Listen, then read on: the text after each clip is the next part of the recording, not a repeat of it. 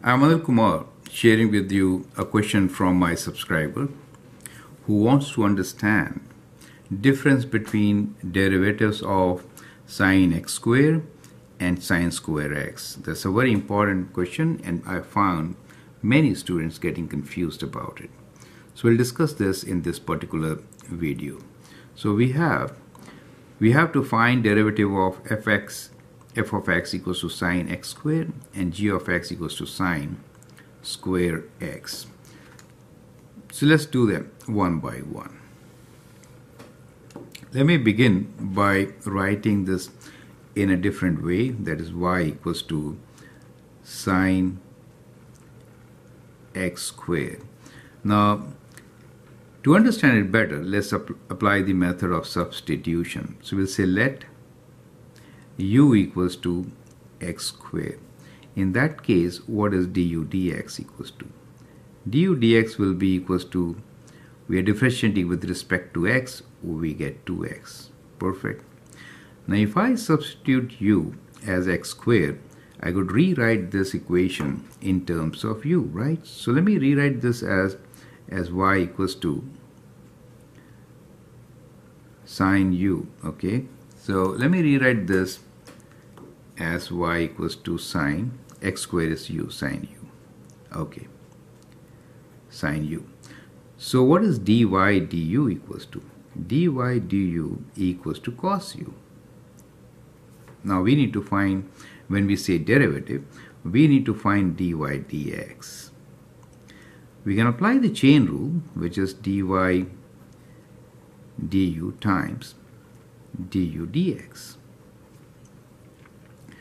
Now dy du is cos u. Since we know u is x squared, we could have written this as cos x squared. Perfect.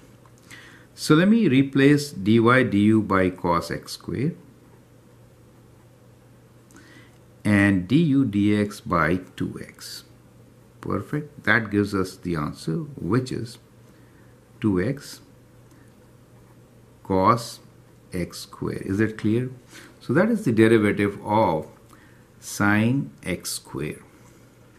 Now let's get into the second question here, which is g of x equals to sine square x.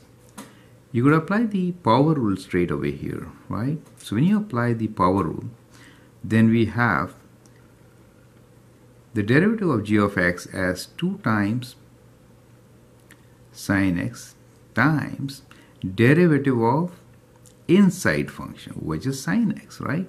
Times, let me write here as d dx of sine x. I've just mixed up the two now. So that is 2 sine x and derivative of sine x is cos x. Correct? So we get 2 sine x cos x. Some of you could also write this as sine 2x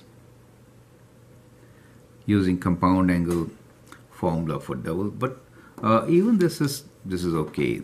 Both are correct. The only thing is multiple choice questions, sometimes you may be given sine 2x as an option. So what we understand here is that the power rule could be applied here, correct? But not for sine x squared. Perfect.